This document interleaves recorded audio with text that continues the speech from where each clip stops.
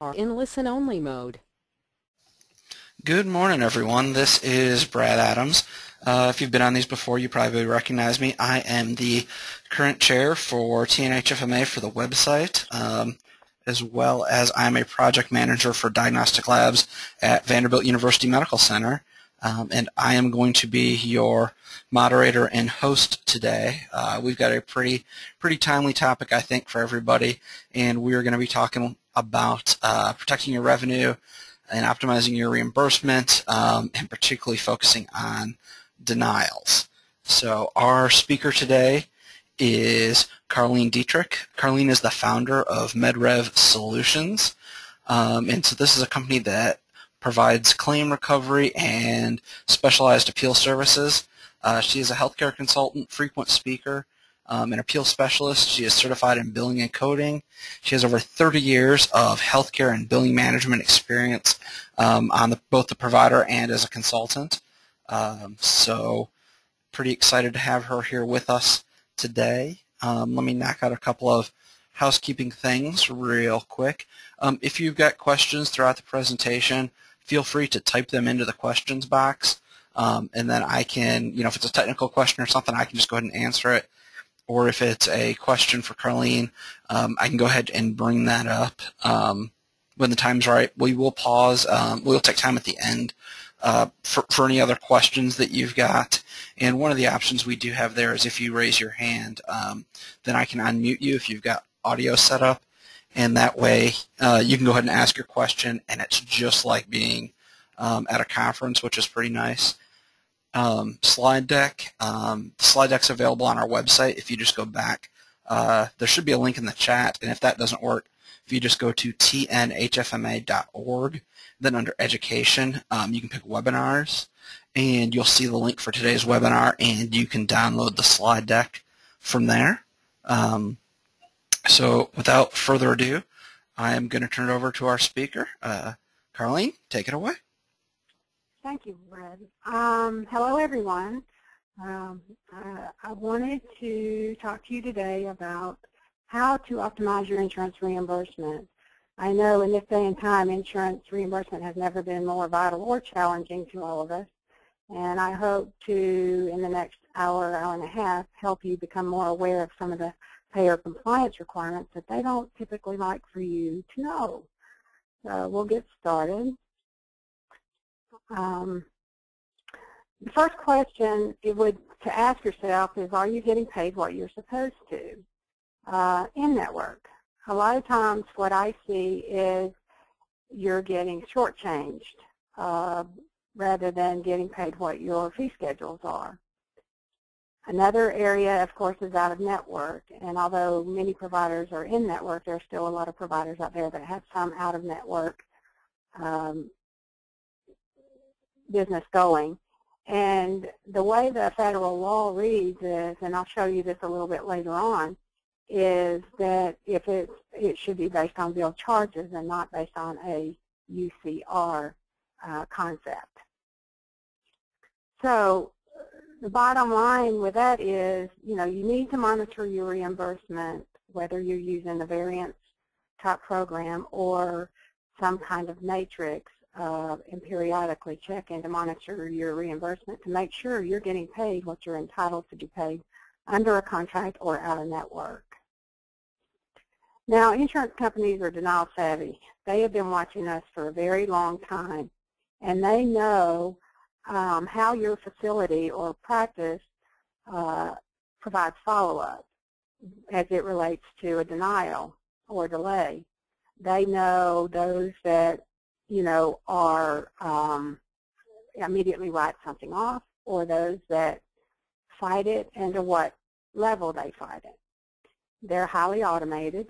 They also know that we can typically limit patient involvement because we don't want to upset the patient. But there's a lot of times we need to let the patients know what is going on, because typically when I talk with someone and they find out what I do for a living, they say, oh, I have the best insurance in the world.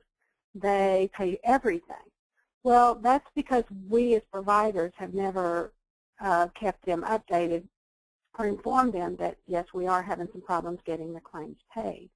So it does sometimes, benefit you to get the patient involved.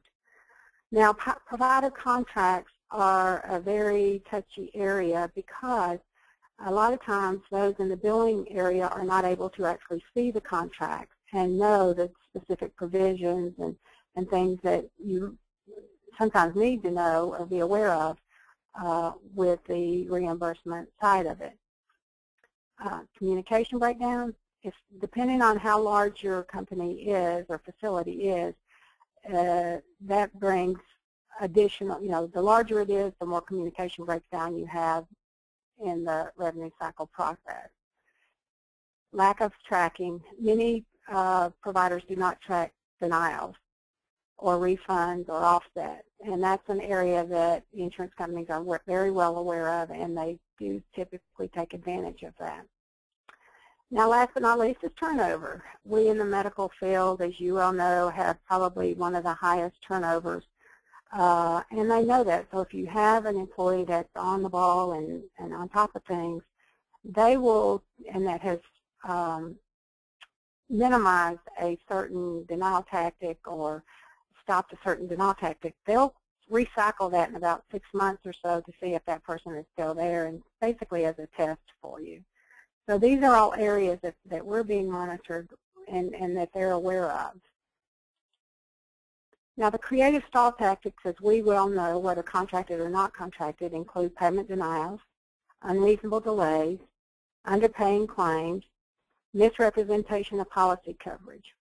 Now, what necessarily do you mean by that is, let's say you call to verify benefits on a patient, or someone at a department called to verify benefits on a patient, was told patient's covered, provides the benefit, you render the service, and then after the fact file a claim and it has been informed that the patient was not covered on the date of service, or you receive a refund request 6 months, 2 years down the road that it's a retroactive denial.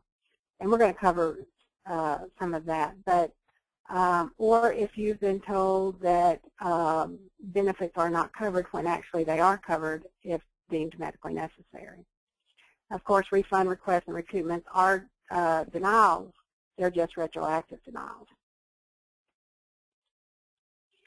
Now, incentives to deny benefits. Insurers do have incentives that include management and employees who it is not uncommon for management and employees to receive financial incentives for savings, or better known to us as providers as claim denials and refunds. You will typically see a higher number of refund requests and claim denials during periods of an insurance company's unexpected or even expected financial loss. A good example of this is last year when the Affordable Care Act was upheld in June. That meant that the insurers had to, beginning in August, pay back rebates to insurers and employers who, when the insurer did not meet the 80% premium limitation for wellness and health care benefits.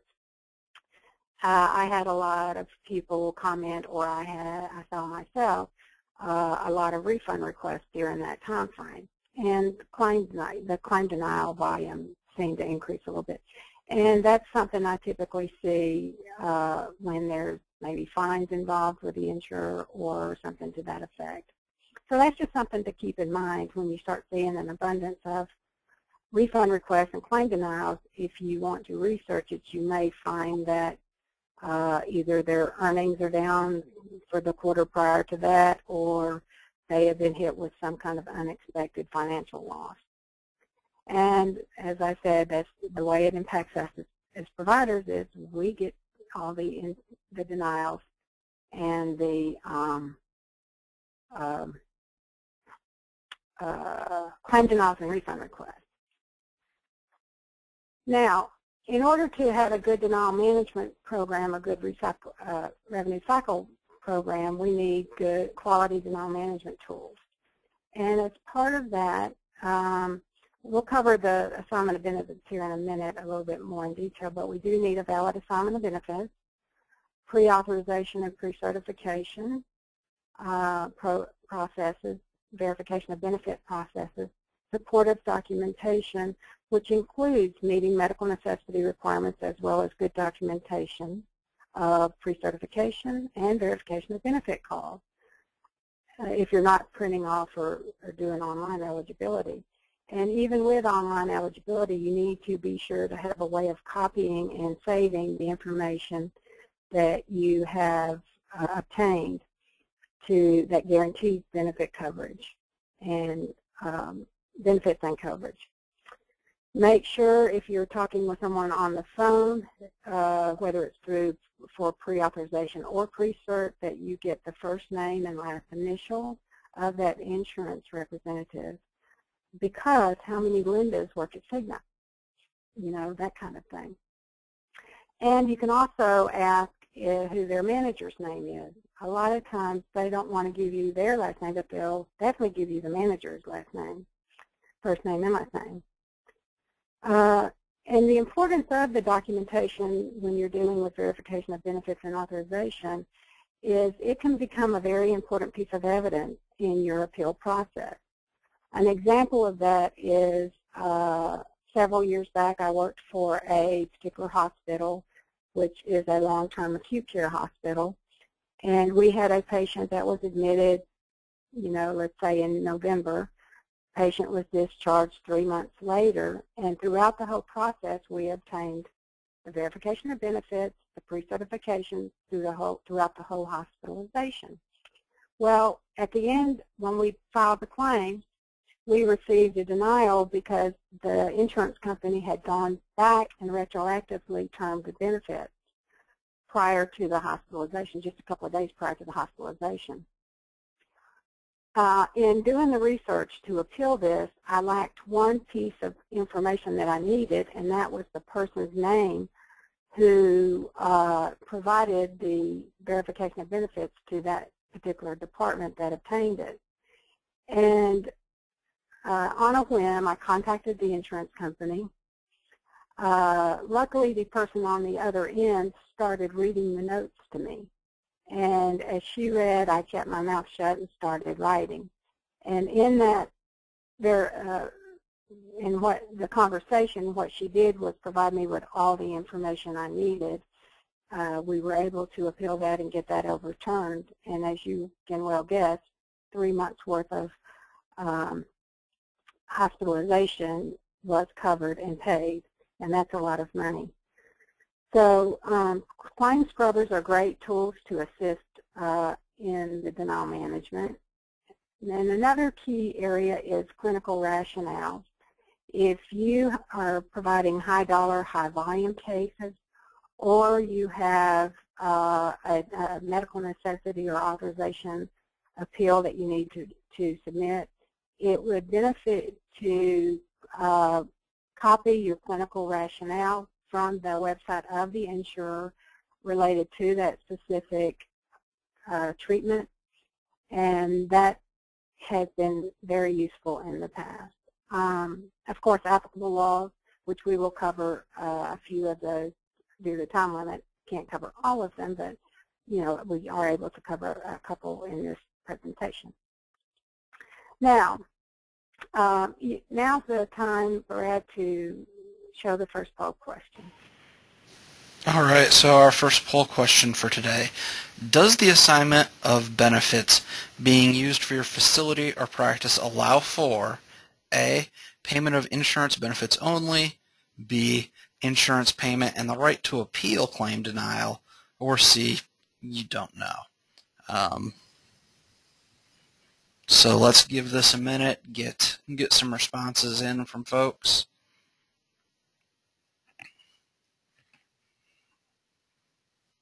And I would have to say, not being in our business office here, I honestly don't know the question, the answer to this question for Vanderbilt. So, all right, we were at about 60% of the people have answered, so let's give it another couple seconds. I'd like to get that up to 75% or so. It gets us a good sample. All right, so I am going to close the poll. and share the results. So we can see here about 60% of the folks on here said that the insurance payment and the right to appeal claim denials is allowed. That's great. That's a great number, because typically when I start working with a client, the first thing I'll ask for is a copy of their assignment of benefits. And the typical assignment of benefits that I find fails to protect your facility or practice in some areas, including the right of appeal. What I do see as a rule is something to the effect of, I authorize and direct all entitled plan benefits for services rendered to be paid directly to ABC Hospital. I authorize provider ABC Hospital to release medical records and documents necessary to receive payment for services rendered. And this kind of assignment of benefits does not protect the facility and practice other than to receive payment and release records. The federal governing bodies now require a valid assignment of benefits in order to appeal for any claim denials, whether they're pre-service or post-service. And what needs to be included in your valid assignment of benefits is the statement that is underlined, which says, for the sole purpose of receiving all entitled benefits and rights of appeal due under my health and welfare benefit plan or applicable Social Security Act, as well as any federal, city, or state government program for services rendered in good faith. Something to that effect. I authorize all rights due me under my health benefit plan, including all rights of appeal, and to receive any applicable relevant plan documents, remedies, disclosures, administrative reviews, and litigation on my behalf. That's something that, you know, you can have your healthcare attorney put together for you, but it does need to include the right of appeal. Otherwise, you're taking the appeal rights away from the patient if you have not been authorized to appeal on their behalf. Are appeals currently being done in your facility? And if so, what specific category of denials do you appeal? Payment denials, unreasonable delays, misrepresentation of policy coverage, refund requests, and on with that, underpayment. Who handles the denials? Is this done by each individual collector, or do you have a separate department that handles appeals? A lot of times I've been, you know, I'm aware that clinical side might handle pre-service of denials, whereas the business office might handle the claim denials. So that's just an internal process that's put together by your specific facility. Do you have a denial management type committee? What is, oh, I'm sorry. What is your appeal process? And are appeals followed up? And at what point do you write off a balance? Do you have a denial management type committee that uses denials as a means of evaluating your revenue cycle, internal educational needs, problem employees, and handling of creative insurance denial tactics? Another thing to think about is, do you see the same type of denials across the board by payers, or do you see different payers relying on their own creative denial tactics? Typically, if you see the same denial across the board, there may be an internal process problem, whether it be documentation, coding, or billing process that needs to be looked at and possibly addressed. If you see a payer-specific related denial delay, then the problem may be more external than internal, and these are the kind of things a denial management type committee might be able to evaluate and address. So now is our next poll question.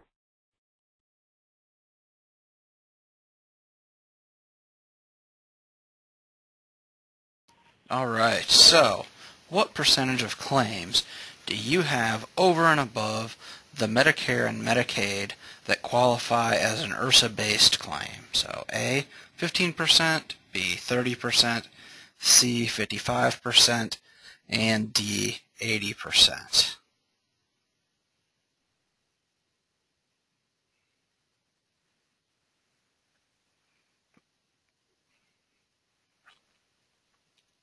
So give this about 20 more seconds. We're at about a third of the people have submitted an answer. And I can kind of see the answers as they come in, so it's interesting because they keep fluxing back and forth. We don't have a clear response, across the board. It's pretty even. All right, so give it just another second. All right, and it was pretty even. 38% said 15%, 38% said 30%, and a quarter of folks who answered said approximately 55% qualify as an IRSA-based claim. Okay, let's first talk about what ERISA is. ERISA is the Employee Retirement Security Act, governed by the federal government. It's a federal government program. And it basically is any coverage that a private employer group provides to their employees. If they provide $1 toward that coverage, then it falls under ERISA. Now that includes your fully insured plans, your self-insured plans, and any HRAs that are employer-based. This is an area that insurance companies typically like to just fall back on self-insured rather than the fully insured, which also qualify under ERISA. And the answer to the poll question is, unless you're in a rural area with a large payer mix of Medicare and Medicaid, approximately 80% of claims would fall under ERISA that are over and above your Medicare and Medicaid. And why is this important to you? Because these claims are governed under federal laws as well as some state laws. Now, typically when you're dealing with an insurance company, they always like to refer back to policy, and, as determined by, let's say, Blue Cross and Blue Shield, as determined by Cigna, as determined by, Aetna. However, we also have what's called a plan that it applies to claims. And what a plan is when an employee goes to work for a company and that company provides benefits to that employee, that is a contract between the employee and the company. Now, it is also the same contract between the company and the insurance company. So that is called your plan. The important thing to consider here is which one rules, the plan or the policy. Well, the plan rules. So if the insurance company's policy is one way, but the plan says something else, the plan overrides that policy. And that's important to know, and that's why sometimes it's beneficial to get the employee involved, to get a copy of their plan to see if a benefit should have been paid versus denied based on a policy. Now, ERISA does not apply to government, schools, church, or individual plans. However, effective 9/23/2010, we have what's called the Patient Protection and Affordable Care Act. And even though the government, school, church, and individual plans do not fall under ERISA, what the Patient Protection and Affordable Care Act did was adopt ERISA in its entirety plus other standards. And because of that being the case, the government, school, and church, and individual plans falling under it's called PPACA, the Patient Protection and Affordable Care Act, they do then have coverage under the Patient Protection and Affordable Care Act, as the same type of coverage or governing laws as ERISA. So the ERISA laws apply, but they apply through the Patient Protection and Affordable Care Act. Now this is the time that I need to let you know I'm not an attorney and I don't play one on TV. And I am not providing legal advice here. I am merely providing an educational presentation that includes and provides you with awareness of the laws that apply to payer compliance. The awareness of these laws pertaining to payer compliance can be used in your appeal process. So, this is not a poll question, but one for you to think about. When do insurance companies first notify us they are likely to deny benefits?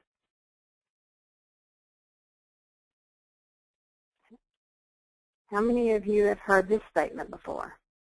This is not a guarantee of payment. And they're right. When you're calling to verify benefits, it's when you hear this statement for the first time, along with the authorization process.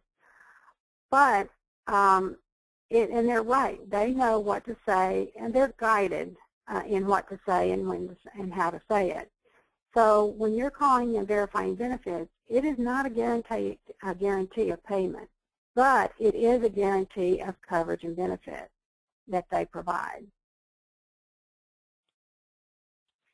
And this is shown through what's called a promissory and equitable estoppel, which is the doctrine allowing recovery on a promise made without consideration when the reliance on the promise was reasonable and the promisee relied on it to his or her detriment. So basically, you relied on what they told you, and you were harmed as a result of the reliance. Equitable estoppel is basically the same thing, except that there is some intended deception on the part of the party providing the information, and that is false, and you are misled to some injury or damage. Intended deception meaning that who was in the best position to know the information when it was provided. You can utilize court cases in your appeal because it just shows there's case law out there that applies.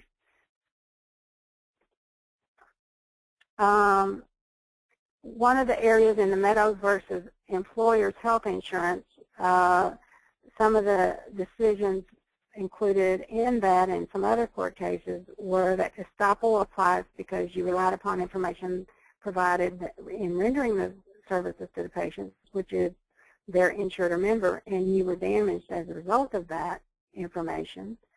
It is fraudulent misrepresentation of material fact or relevant policy provisions in connection with a claim was provided as a result of the false information you received. And the thing you need to ask yourself is, how would benefits have been administered? I mean, how would you have handled the case if you were given accurate coverage information on the day you called to verify benefits? It could also be a breach of your contract, so that's something that you might want to look at as a possibility.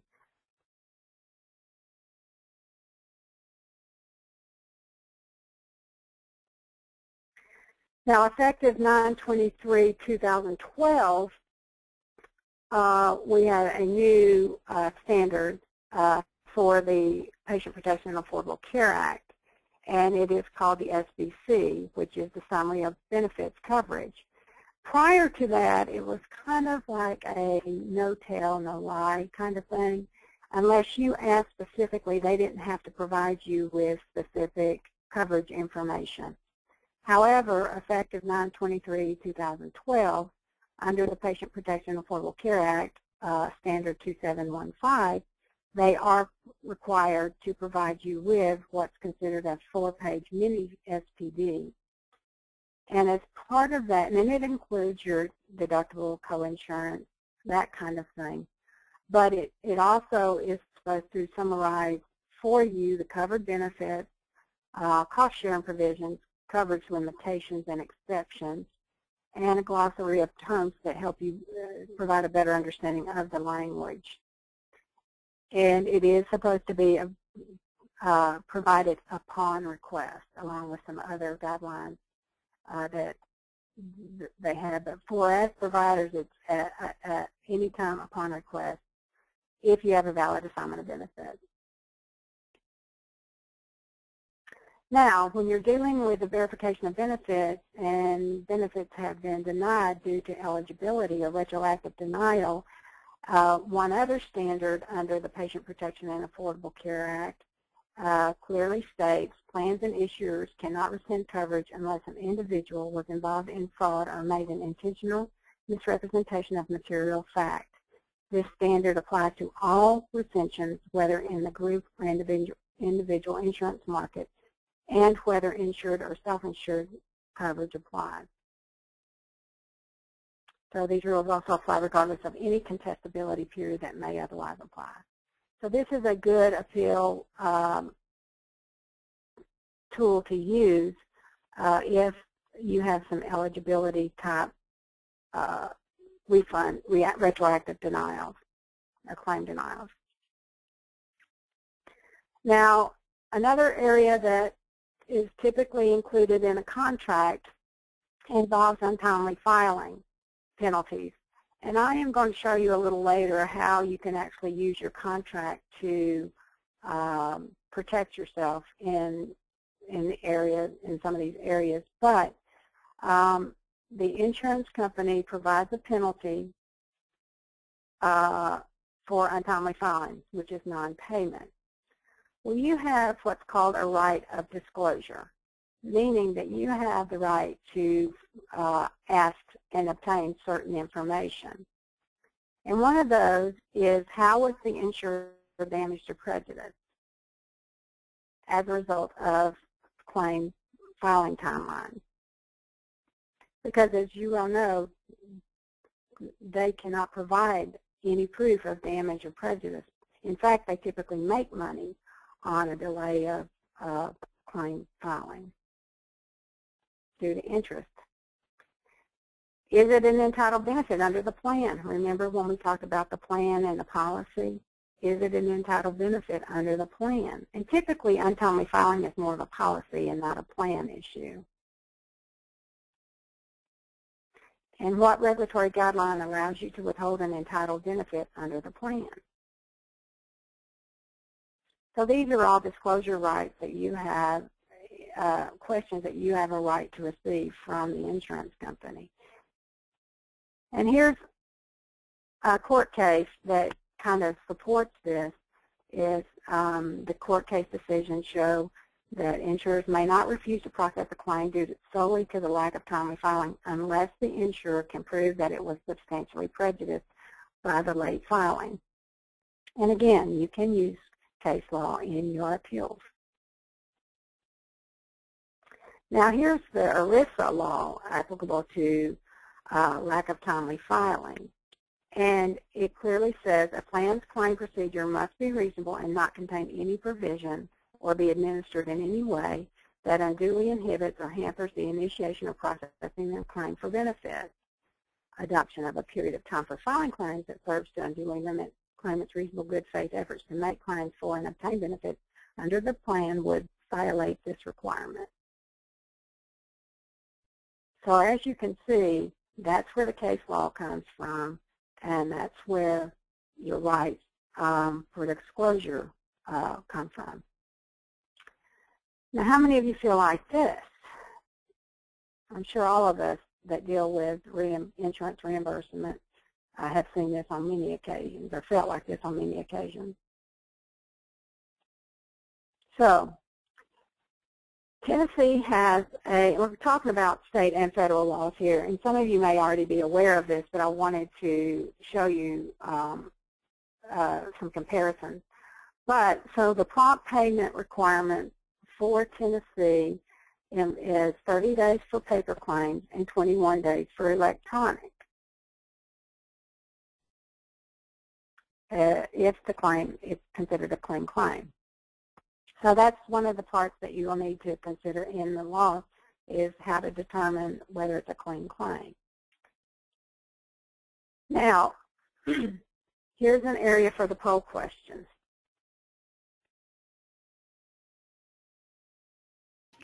Okay, let me bring that up. Does your facility or practice typically request interest for claims not paid within 21 or 30 days as applicable to the prompt pay? So yes, no, or don't know. And now, Carlene, you're probably going to talk about this later, but one of the things, I'm curious to see how it folds out, in a little over a year's time is how this is going to tie in with ICD-10 and if we were going to see any delays in payments just due to insurance companies' systems not quite being ready or things not working as planned on their end when we do submit clean claims. I do see that this will be just another, if nothing else, excuse. And some valid, some invalid, but again, the laws still apply. And that's an area that we're all going to have an adjustment, but the laws do protect the providers. So this would be something, probably if you're not, as we see here from the survey results, 67% of the folks who responded, they are not typically requesting interest. Might be something you want to start doing ahead of ICD-10, so that way you can show, oh, we've been doing this since well before ICD-10. Mm-hmm. Yeah, I mean, you have a right to it, and although it doesn't sound like much, and for some people, depending on the size of your claim, it can be a lot. But the benefit of interest is it's gravy money. It's not applied to the patient account. It's typically separate from the patient account, and I call it gravy money. It's money that's, that definitely benefits, but along with that, it's a persuasion tool for them to pay, because the one thing they're not wanting to do is to pay additional money. They try to get by with, like we talked before, savings. And if you are assertive in requesting the insurance penalties, not only do you benefit financially from it, but you also let them know that you understand what their guidelines are and what they must comply with. And it just helps to hold them accountable. Makes now perfect sense. Let's talk about, I'm sorry. I was just going to say thank you for answering my question. Let's talk about prompt pay under ERISA. One of the things that I enjoy from time to time is challenging the insurance representatives on the phone. And when you have one on the phone and you start quoting, the state's prompt pay laws, and they say, well, this doesn't apply because it's a self-insured plan. And my response is typically, really? So what you're telling me now is you are failing to comply with federal law, because for ERISA and self-insured, it is 30 days. And a lot of times what you start hearing is a lot of backpedaling and, but ERISA, the claims that fall under self-insured and ERISA, the prompt pay is 30 days. And a lot of people are not aware that there is interest for self-insured plans. It's not necessarily the state interest.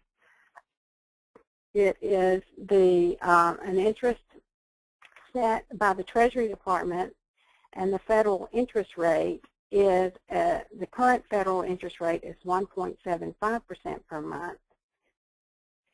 And what I typically let them know is, yes, we do have an interest rate for prompt pay for federal. It is set by the Treasury Department, and the current rate is, and like I say right now, currently it is 1.75% per month. And I asked them to go ahead and note it in their system along with the other information relating to the claim that we would like interest paid on the claim based on the federal interest rate, prompt pay interest rate. And as far as that goes, the Treasury Department changes the federal interest rate every 6 months with effective dates on January 1st and July 1st. It is also important to note that managed Medicare plans and traditional Medicare plans are not exempt from that same federal prompt pay interest rate. So you can hold them accountable as well to that prompt pay interest rate. Now here are the claim and appeal decision timeframes related to ERISA claims. Urgent claims is 3 days, pre-service claims 15 days, and post-service, being our claims filed after service is rendered, is 30 days. For appeals, the time frame is, again, for urgent claims, 3 days, pre-service claims 30 days, and post-service claims 60 days. So if you submitted an appeal and you haven't heard from them in 60 days, and typically what you will see, if they need additional information, they have to notify you within 45 days, which gives them an additional 15 days. And that's why they let you know they need to get the information back timely, because they know the guidelines that they must follow. So let's talk about refund requests. There are 2 times when refunds are required. One is unjust enrichment, when you were paid for, let's say you were paid a check that was for me and I never came into your facility. That is called unjust enrichment. Or you were paid twice for the same claim. Let's say you were paid, one amount, and then the second check came in with a higher amount. Which one are you required to refund? That you've only been unjustly enriched for the lower amount. But if there's a contract applicable, that's an internal decision that needs to be made. As I can guarantee you they're going to ask for the higher amount of the 2. The other situation that you definitely are required to refund is when fraud is involved. Now, when are you not required to refund? Is when services were rendered in good faith and you were paid and then later asked to return the money. We're going to talk a little bit about that. And when the insurance company was in the best position to know how the claim should have been processed and paid when it was paid. And again, let's go back to, is it an entitled benefit under the governing plan? That's a question that you need to consider when a refund request has been made. Carlene, let me pause here. We've got a couple of audience questions that I want to get to real quick, or have you get to. I couldn't be the one to answer these, obviously. First one, is it your opinion that if a claim is denied as not clean and the information is provided that makes it a clean claim, does the clock start ticking again with the 30-day prompt pay? Yes. So once we submit a clean claim, 30 days, clock starts ticking again. They've got 30 days to adjudicate. Okay, great. Right. All right. Because the law specifically says clean claim. Great. All right. That's my opinion. Nope, I would tend to agree with you on that one. So this next question is wanting to know, do you have any example letters of different types of appeals that we've discussed here that you could share? They would love to see where you have actually quoted case law as well as the prompt pay interest laws. I do have those. They are it's something that I sell, though. Okay. I have a book of them. that is a proprietary product. So if you ask that question, you can definitely connect up with Carlene at a later time and find out more. All right. Those are the questions we've got in so far. Those are both great questions. Thank you. Keep them coming in. Okay. Some things to consider with the refund requests. We've already gone over these before. As you kind of see, you can probably see a pattern here. You're dealing with promissory and equitable estoppel again because you relied on the information they provided to your detriment. And you want to think about it this way as well. Let's say you get a claim in and it shows your payment and patient responsibility. And so you bill the patient pays their portion, and then 6 months, a year, 2 years down the line, you receive a refund request because benefits were recalculated, which results in you paying back a portion of the money and the patient being held responsible for an additional amount. what's going to happen when you bill that patient?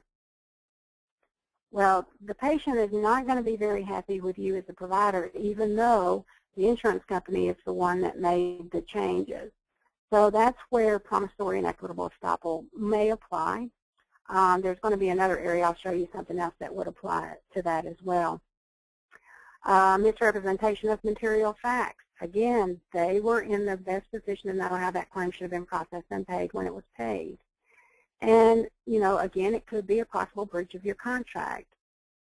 So that's some things to consider when you receive refund requests. And on top of that, we have insurance laws that apply to refund requests. And as it says here, a health insurance entity shall not be required to correct a payment error to a healthcare provider if the provider's request for a payment correction is filed more than 18 months after the date that the healthcare provider receives payment for the claim for the healthcare insurance entity.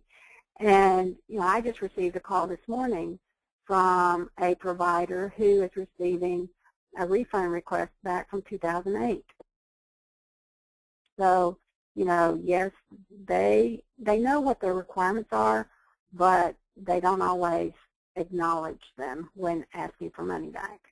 And because of this particular insurance company that the provider mentioned to me, and I've had some other calls and questions regarding this same provider and the same type thing, it kind of leads me to think that this provider has got, you know, fell under that unexpected financial loss and is trying to recover some funds.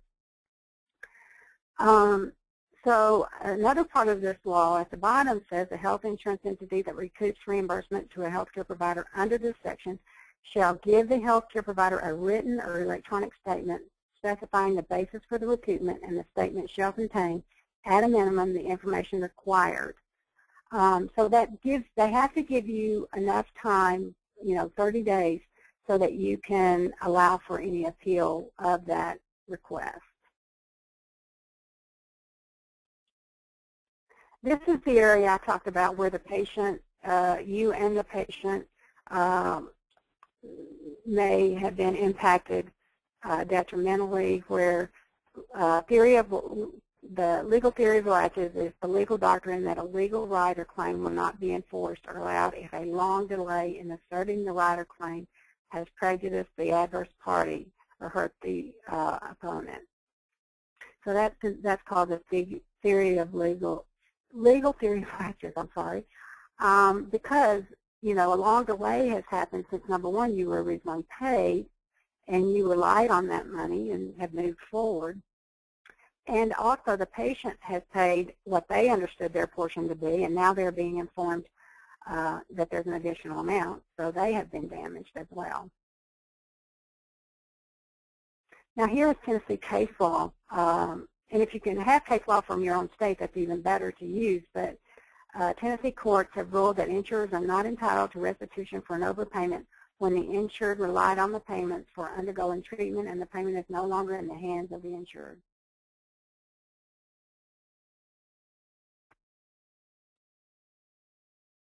Now, when we're talking about eligibility retroactive denials, what Tennessee says, the Tennessee law states, if a health insurance entity or agent contracted to provide eligibility verification verifies that an individual is a covered person, and if the healthcare provider provides services to the individual in reliance on such verification, the health insurance entity may not, therefore, thereafter retroactively deny a claim on the basis that the individual is not a covered person unless such retroactive denial occurs within 6 months of the date that the healthcare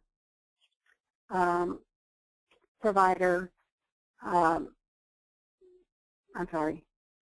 within 6 months of the date that the health insurance entity paid the claim. Otherwise, the health insurance entity is barred from making such recoupment unless there was fraud by the healthcare provider.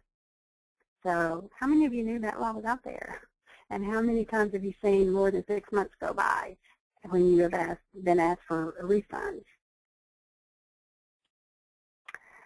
Now, even though the Tennessee law gives you a 6-month look-back limit and refund period, there are some other provider protections that we have already covered. And you may recognize this slide, and you may not have it in the slide you're looking at because it is a previous slide in the presentation, and it's in your document previously. But it clearly says plans and insurers, if you remember, cannot rescind coverage unless an individual was involved in fraud or made an intentional misrepresentation of material facts. And it again applies to all rescissions, whether in group or individual insurance market, or whether insured or self-insured coverage applies.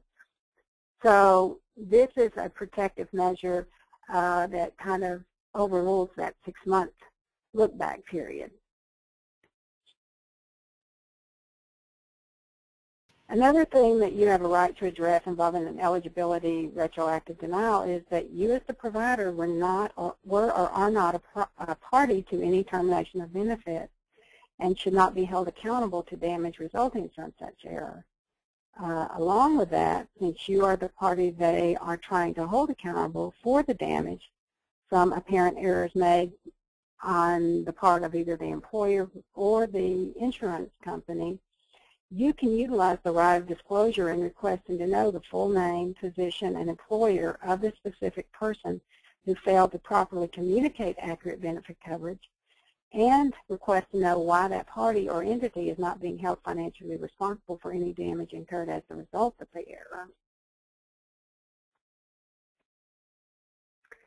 This is Tennessee's Deceptive Trade Practices statute, and it clearly says no person shall engage in the state in any trade practice which is defined in this article as or determined pursuant to this article to be an unfair method of competition or an unfair or deceptive act or practice in the business of insurance. Now, this you might want to consider with some silent PPO activity.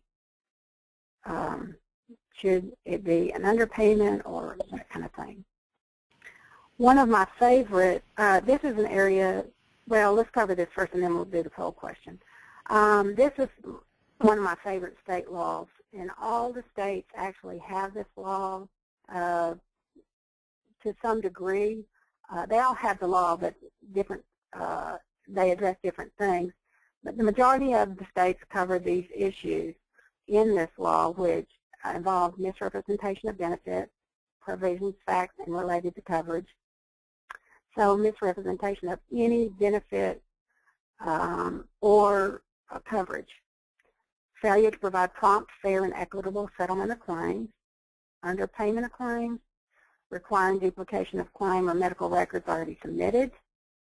So how many times have you submitted medical records or claims and then been told that the insurance company did not have them? Unreasonable delay of claim investigation, and refusing to pay claims without providing an adequate claim investigation. So all of these are addressed under Tennessee's Unfair Claims Settlement Practices Act, and therefore, your appeals, any appeal you provide will probably have something within this law that applies to that coverage or denial. Now for the poll question. And I probably have already answered. All right, so after reviewing the Unfair Claims Settlement Practices Act, what percentage of claim denials are addressed? 30%, 50%, 80%, or most? And while we've got people responding to that, Colleen, I'm going to go ahead and we've got a few more questions from our audience, so I'm going to go ahead and present those to you. First one asks about, in terms of submitting appeals, what is the recourse when an insurance company states they are several months behind in reviewing appeals? That's where you need to, what I do is notify them of what the compliance requirements are involving the 60-day, for an appeal, it's 60-day turnaround time. Okay. Next question. Is the 18-month ERISA timeline, is that always 18 months this person, the state they're in? They've got several statutes that specify 24 months. 18 months and 24 months for, I'm sorry, I'm not understanding what that question is about. So I think that what they're asking was, you know, if they've got state statutes that are specific to 24 months, when does the 18-month ERISA timeline override or take precedence? What 18-month timeline are we talking about? Okay, I guess the ERISA 18-month timeline, and that's where, since I'm not an expert on any of this stuff. Oh, right. Here we go. Oh, is the 18 months a Tennessee timeline as opposed to an ERISA timeline? They just popped in a new question. Oh, for a refund request. Yeah. The Tennessee the federal timeline overrules the Tennessee. Okay, so because of the Patient Protection and Affordable Care Act. Gotcha. Okay, makes sense. And one more here. Most of these are Tennessee-related statutes. Are you aware of other state statute? Are there similar rules in other states? And I think you've kind of answered that one, that a lot of these are similar from state to state. For the Unfair Claims Settlement Practices Act, yes. Like for Georgia, Georgia's is the same, has the same, addresses the same insurer denials. Other states pretty much cover most of these the same thing, because they were put together by the National Insurance Commissioners Association, where the department that the insurance commissioners belong to. Okay. Makes sense. All right, so we have got the results from our poll back. It is pretty well split, but a third of the people said approximately 30%, and each of the next three answers, 50, 80, and most, all got 22%. It would be most denials. So. Most denials are covered under the Unfair Claims Settlement Practices Act, or addressed under the Unfair Claims Settlement Practices Act. Okay. That's why I like the Unfair Claims Settlement Practices Act as a state statute. All right, so let's talk about the federal, the ERISA, the way ERISA looks at it. What the ERISA states is, under the regulation, an adverse benefit determination generally includes any denial, reduction, or termination of, or a failure to provide or make payment in whole or in part, paying less than 100% for a benefit. In any instance where the plan pays less than the total amount of expenses submitted with regard to a claim, while the plan is paying out the benefits to which the claimant is entitled under its terms, the claimant is nonetheless receiving less than the full reimbursement of the submitted expenses. So as it applies to a contract, you should be receiving at least the fee schedule that you have contracted for. Anything less than that would be considered an adverse benefit determination. As it pertains to out-of-network, it's based on, as it says here, 100% of bill charges or the total amount of expenses.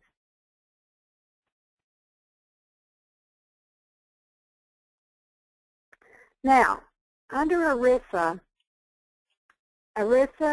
claims they're required, the EOBs are supposed, under ERISA, wait a minute, let me restate that, I'm sorry. ERISA-supported EOBs should have all 5 of these included, which including the specific reason or reasons for adverse benefit determination, reference to the specific plan provisions on which the determination is based, a description of any additional material or information necessary for the claimant to perfect the claim, and an explanation of why such material or information is necessary, and a description of the plan's review procedures and time limits applicable to such procedures, as well as a statement of the claimant's right to bring a civil action under Section 502 of the Act following an adverse benefit determination on review. Now, do you receive EOBs that include all 5 of these? No. However, the insurance companies, even though they don't provide you the required EOB meeting ERISA notification requirements, they will utilize ERISA's timely appeal, which is 6 months. However, if they haven't provided you with the official ERISA notification, then they can't start tolling a 6-month appeal timeframe until they do provide you with the full notification requirement. So that's just something to think about. Now, another good area to use in your appeal process is their own website. I'd love to get information off of the insurance company websites and use it in my appeals, kind of like their own bullet in my gun kind of thing. But here's an example of a clinical policy bulletin. And if you break this down even more, what you see is things typically will stand out to you. Our medical policy is not your patient's benefit plan. Remember when we talked about the plan versus the policy. Medical benefits are governed and determined by a benefit document, meaning the plan, either a certificate of coverage or a summary plan description. You should rely on the information contained in this website section to determine the insured's medical benefits. So here it clearly tells you the plan over the policy, although that's not how they word it, of course. And then a little bit later it states, federal and state mandates and the insured benefit document, meaning the plan, take precedence over insurance company policy. So as you see, it's kind of buried in there,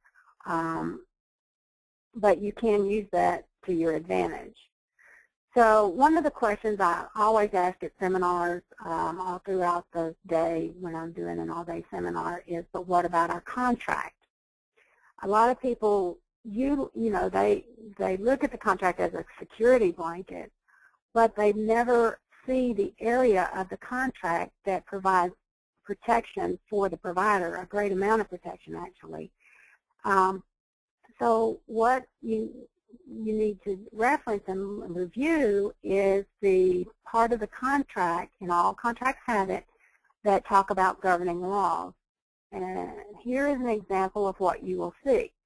Federal law and the applicable law of the jurisdiction where you provide health care services govern our agreement. Such laws and the rules and regulations under them, when they are applicable, control and supersede our agreement. So basically what that means is any provision in the contract that contradicts the federal law or the plan would supersede, the law would supersede such provisions. So that's your protective measure in your contract.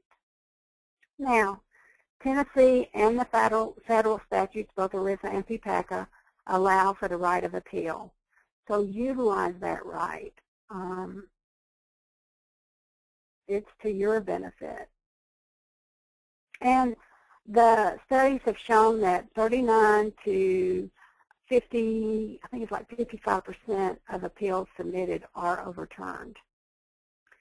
The way the federal court looks at it is if you have not appealed, you can't bring a case to court. So you have to exhaust your remedies if you're planning to take a case to court. Now here are some guidelines on how to write an appeal letter. You want to definitely state your understanding of the reason for the adverse benefit determination of denial. Request a copy of the SPD. Again, with a valid assignment of benefits, they're required to give it to you upon request. Request specific documentation supporting their decision per disclosure laws. State why they should pay and provide documentation that supports your side. State regulatory and any contract language that would support your case. Request the disclosures that they don't typically like to provide the disclosures, by the way. And request prompt pay and request whether, as well as state or federal interest penalties as applicable. Utilize all the rights that you have. So when you submit a successful appeal, what you end up with is a decrease in revenue loss, increase in reimbursement, which we all would like to see, and a gold card status. So what is a gold card status? I once had an employee who did the authorizations come to me and asked me what a gold card status was, and I said, I said, you mean like a credit card? And she said, no. She said, we apparently are under a gold card status with a particular insurance company, and it was a big name insurance company. And what had happened was I had notified them of some compliance requirements that they were failing to abide by. And so what ended up happening was we were put under what they called a gold card status, and that the particular things that we were having authorized were to be turned around within a 24-hour period, and that only one person would be handling them, and that person would only talk to me, which was as the manager, and not even the person that was doing the authorization. So, it was, a little bit of a pain on my part, but I accepted that. So now we have questions and answers time frame. Time period. All right. So if anybody's got any questions, if you want to put them into the questions box, or you can raise your hand, and we'll try the unmuting thing. Sometimes it works, sometimes it doesn't. But I'll go ahead and kick things off here for sure, and ask questions specific, kind of something I see in my area, which is lab charges. We do a lot of stuff with unlisted codes because there just isn't a code to describe what we're doing. So kind of what's the difference from an appeals process between, getting a true denial or the payer just saying, oh, that's an unlisted code, and taking 100% contractual? What's kind of our options as far as appeals go with that? Well, I would go back to the one that talked about the federal law, the ERISA law, that talked about 100% of expenses, charged expenses. Because the way I look at that, in my opinion, it is something that I utilize in that unless it falls under the NCCI edit, to me it should be paid based on that particular statute. Okay. Well, thank you. I consider. That will help you. I just see a lot of that stuff with, especially the new molecular and the genetic testing that's coming online, and a lot of that just doesn't have codes and is very costly for us to perform. So. Yeah, and that's the reason that the AMA has put the unlisted codes in there for that kind of thing until a code is provided. So just because it's unlisted doesn't mean that they are not required to pay it. Now, let me just say this, though. Medicare and commercial are two different areas. So everything I've covered today, other than the federal interest rate, applies only to commercial. And that's where the majority of the things I'm seeing are, because it's a lot of pediatrics patients that that we're ordering genetic testing on. So. Right. All right. And it's just a delay tactic. I mean, a denial tactic. Oh, and that's what I figured. But it's our cost on these things.